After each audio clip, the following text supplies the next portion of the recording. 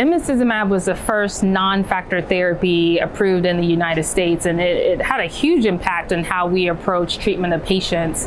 One, because it could be used in individuals with hemophilia A with and without inhibitors, and that was a big deal, particularly with individuals with hemophilia A with inhibitors, because they really had no options for several decades in terms of alternatives for bleeding prevention.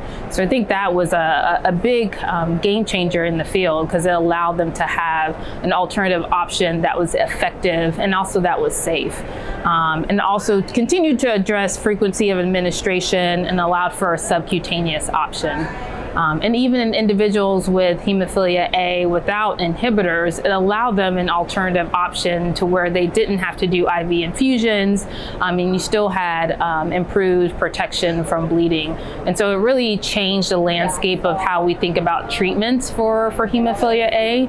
And I think it also allowed us to think differently about just kind of how do we approach kind of your new child who's been diagnosed, kind of your child who's been on factor therapy before, adult patients. I think it's provided a lot of freedom. So it's really changed how we approach hemophilia and bleeding management.